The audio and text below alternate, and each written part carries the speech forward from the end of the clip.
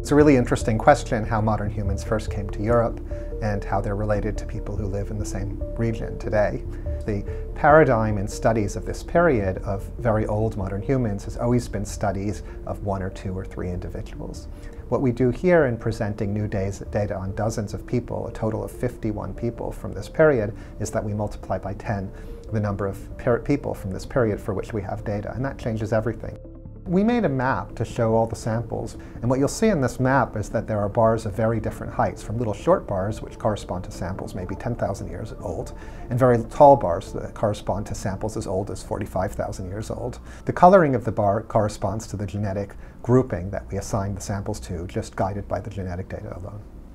So the 3 big changes that we can see in the genetic data are, first, that Neanderthal ancestry decreases gradually over time from around 45,000 years ago to the present, starting at about 3 to 6% and decreasing to 1 to 2%. The second big change is that at the end of the last glacial maximum, around 19,000 years ago, a population lineage which had been not observed in our data set in Europe for 15,000 years reappears. It seems to have been hiding out in a pocket somewhere. What we observe in our data is at the very beginning of the modern human occupation of Europe, a new founder lineage is established, which it becomes directly ancestral to all later Europeans until 14,000 years ago. There's 2 early branches of that founder lineage, and one of them represented by an individual from present-day Western Europe, Belgium, from 35,000 years ago.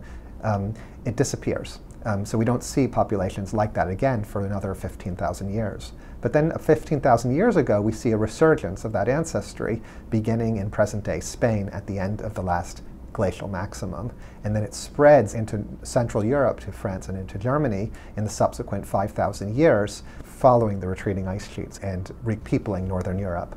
And then the third big change, and the third big observation occurs around 14,000 years ago, and it's associated with the first big heat wave at the end of the Ice Age, when the ice sheets really begin to retreat very fast. And at that time, a new population appears in Europe that spreads even into the places where the one that spread from the southwest was and replaces it. And that population is genetically much more closely related to present-day Near Easterners. We don't know what the source of this population is. It could be a migration from the Near East, or it could be a migration both into the Near East and into Europe from a refugee population from the Ice Age that was in the southeast of Europe, for example, Greece or Western Asia, like Turkey, today's Turkey, that spread in both directions. We don't know. It could be learned with future ancient DNA data.